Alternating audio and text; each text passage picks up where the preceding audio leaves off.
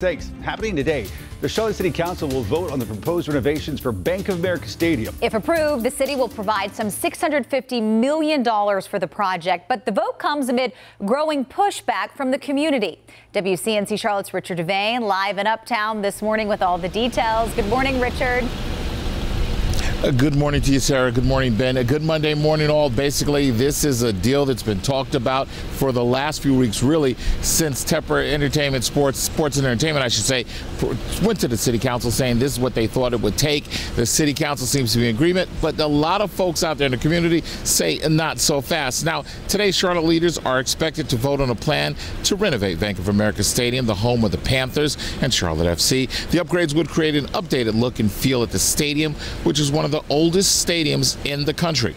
Renovations plans include installing huge screens and gathering spaces outside of the stadium, lighting, more restroom and other amenities throughout the stadium, as well as new seats in the lower bowl. The city would kick in $650 million for the renovations, which would come from the city's tourism and hospitality tax fund. Charlotte City Council member Malcolm Graham says these renovations will be good for fans and businesses. 1 in 9 individuals work in travel and tourism in Charlotte, and between Carolina Panthers football game, Charlotte FC soccer match, as well as bowl games and concerts and other activities at the stadium, it creates a $1.2 billion economic windfall.